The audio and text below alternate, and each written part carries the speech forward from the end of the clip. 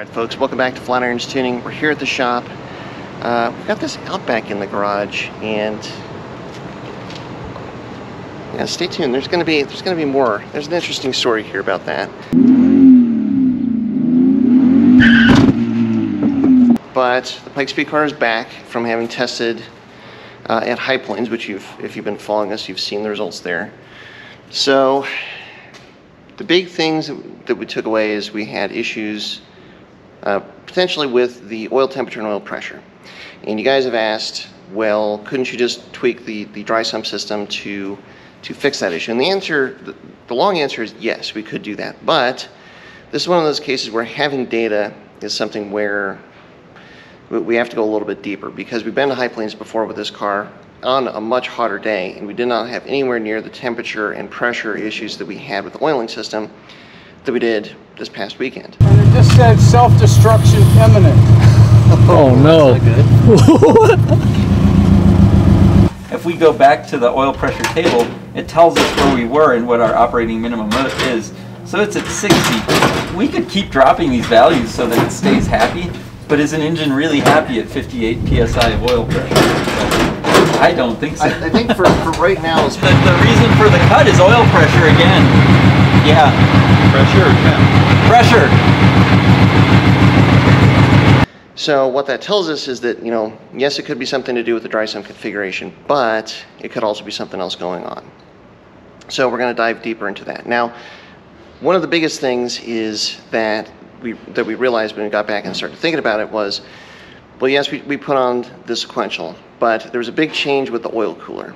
And what that basically was is when we got the Sequential first installed and we went out to drive the car, there was a little bit of excitement, and we may have ripped off the fender liners. So let's see, I'm going to show you on this side here. So normally, and we've now got them back on, the fender liners, they go up here, and they keep basically everything in the wheel well contained. Well, those were gone. We got the Sequential in, we took it out for a test drive, they weren't properly secured, and well, they got ripped off. So when we went out to the track, we had no fender liners. Now the oil cooler over here, if you remember, it was just sitting right on the other side of this vent. And with no fender liners, what that meant is that there was no motivation for the air to go through that cooler. So what we're kind of thinking is that the reason that we saw such high oil temps and pressures when we were testing this past time is because, well, there was no actual use of that cooler. So what we've done is we've wanted to change that. One, we've definitely put our fender liners back on because, you know, we want to keep that air contained in the wheel well. But two, we've made some big changes to the placement of our oil cooler, and now this brake inlet duct is solely used now to grab air and send it through the oil cooler, which we've repositioned now here. And I'll show you what that looks like. So now this is a much more effective, much more ducted use of that oil cooler, so that should really improve things there. The other thing is that it's a small footnote, is we were doing some testing with oil filters, and nothing that we can, you know, talk about yet. Saw some interesting results, but what we kind of had forgotten about is that we had a different oil filter on the car than the one that we usually use, the Roger Clark filter. And so we're wondering if, well, maybe, or we feel like likely that could also be a part of the issue with the oil pressure that we were seeing. So we were not using the filter that we typically use with this car. So that's also been corrected. Now, the other thing is the front splitter. So the front splitter, well, we blew it up the last time we were in Pikes Peak, and so that needs to get fixed. And Viet and Alec and the guys have been hard at work at this thing over here.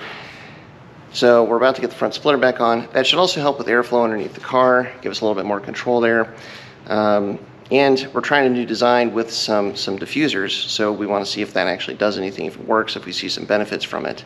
So we're actually getting really close to having the car together, which is good, because the first testing on the weekend, or the first testing on the mountain, is this weekend. So we're literally out of time now, or pretty much out of time. There's one other little tweak that we're going to do. The guys at Boosted Scoops are going to install our brake bias adjuster. That was one other small detail that we realized at the track where we really want to have that brake bias control. So we're going to get that installed, and then, yeah, pretty much it's get that put in and packed up and off for testing this weekend. So that's where we're at. Just want to give you guys that quick update. So, yeah, after this weekend and actually next weekend for testing, we'll come back, we'll let you know how it's going, and I'll just get ready for the Pikes Peak Hill climb here on June 23rd. So it's not that far away at this point. So thanks very much for watching. Thanks for your support as always. Until next time, stay tuned to Flat Iron's Tune.